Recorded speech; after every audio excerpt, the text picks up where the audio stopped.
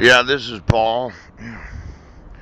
I got to thinking about that whole matching thing. Um, there's a word in the dictionary called. Just a second here. Hang on, just a second here. Enslave. To make a slave of, to put in bondage.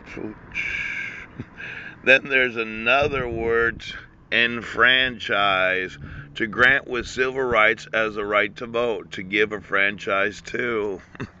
Now, let's say back in 1999, I think it was, when I first met Heidi at that Goodwill. Let's say there was somebody in the family that had some knowledge that I actually am a wealthy man because of an inheritance that I've yet to receive.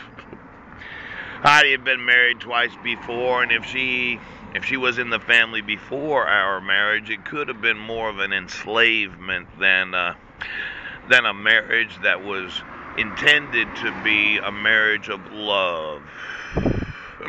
Now, when you talk about matching people, there is a technology that can be used to surveillance the population so as to enslave a person. Now, at that time, I was a stockbroker, a financial consultant at Washington Mutual, and I was doing pretty good for myself, making a couple $100,000 a year. And Heidi had recently separated from her second husband, and little Jessica was there at the Goodwill. Well, I gave her my phone number and invited her to church, and I didn't see her again. But then 6 months later, boy, our paths crossed when the Albertsons was up there. And I got her phone number, and I really pursued her. I was living in a condominium overlooking the whole port of Port Angeles, the whole harbor there, and I was doing pretty well for myself. Now, there are those in the government that know things about citizens that the citizens sometimes themselves don't know. Now, let's say you went through the marriage licenses of every citizen.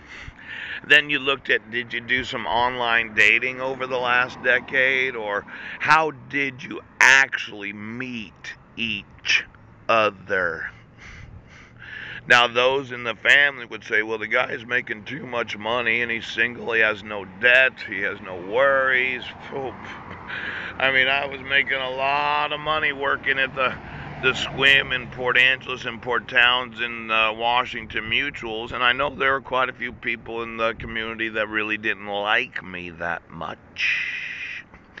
So the thought is, we'll get him a wife, enslave the guy, put the old ball and chain on him. Now, let's say I found out that those in the top secret fish family that don't enforce the laws of the United States, ha ha ha, come to find out that I'm doing pretty well for myself, and they're doing some very nefarious, devious types of experimenting on the American population. 15 years ago, 16, 17 years ago, when myself and Heidi first consummated the relationship, we actually had sex once before we got married, and she would bring that up periodically. Well, you had sex with me before we got married. And I was like, well, I wanted to make sure that I fit okay. We had sex once before we got married. Now, she was living in a little house not so far from the library, and as I remember it, she was going to Peninsula College, and little Jessica was staying at the daycare there every day at the Peninsula College. Now, I'm going to need to know the marriage licenses of every citizen of the United States for the last 30 years. Then I'm going to want to know, well, how did they get matched?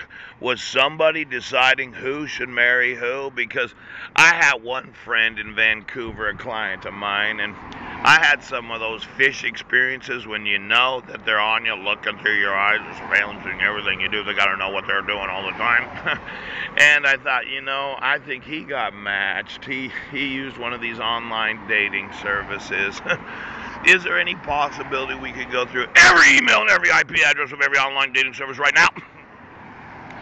Now, I know that matching people using technology because you want to enslave them so that a decade later they file for divorce and they have to identify who the biological children are and who the biological children are not.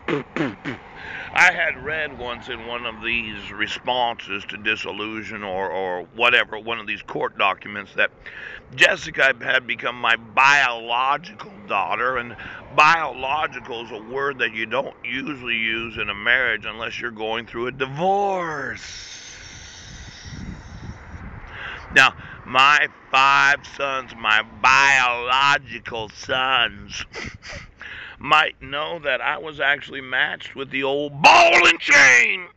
And it could be that Heidi had some knowledge that I might be the king of Washington State. Cacao, cacao.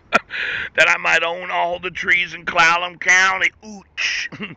That everything that's happened for the last, 15, 16 years was intended so as to cause me the greatest amount of torture, pain, suffering, intimidation, harassment, and prosecution and persecution that any American citizens ever had to endure. I just wanted to know how many marriages were matched, how many of them were decided and sewn into each other before they actually got to know each other so as to cause them to think that they were in love with each other. Now, when you use sewing technology to sew people together, it gives the impression of love when the truth is once you remove the sewing, it gives the impression of divorce. And you know how lawyers love divorce. Oh, they love divorce because they make a lot of money in divorce. I've often said it's very easy to get married, but it's difficult to get divorced. It'll cost you $10,000-$20,000 to get the divorce, but a couple $100 you get a marriage license, and just as a piece of marriage, and bing bang boom, you're there in the family. Ouch. Now I know, that I'm just gonna need to know every marriage that was matched and sewn together because of those in the Fish family that just love to destroy the happiness and enjoyment of American lives. Could you get me those marriage licenses? Could you get me those computers? And I want to know every marriage that was sewn together because of the use of technology.